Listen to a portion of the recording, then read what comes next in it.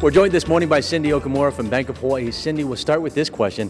It comes from Suzanne, who asks, what is included in closing costs and are they negotiable? I'm sure you get this a lot, but what is included in that cost? And does the borrower have the opportunity to negotiate this cost? Closing costs have to be disclosed by the lender, and closing costs could be like your points, your appraisal fee, and your credit report, and some other lender fees also. So do all of these costs come from the lender themselves?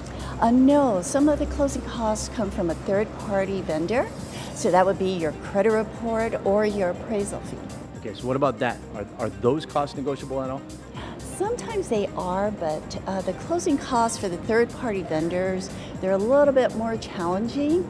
And so what the borrower should do if they want a side-to-side comparison is to determine the APR, which is your annual percentage rate. And the annual percentage rate will tell you the fees are included in the interest rate. And so you can make that comparison.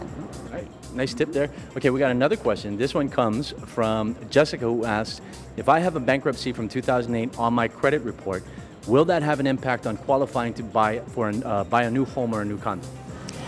There might be, because what we need to determine is the seasoning period after the bankruptcy. Most lenders have that, and they want to make sure the borrower reestablishes their credit after the bankruptcy. So how long is that seasoning period? Seasoning period is usually 4 years after the bankruptcy, but it really depends upon the lender, so it may vary. Okay. But what the borrower should do is to get a pre-qualification to determine how well they've established credit after the bankruptcy.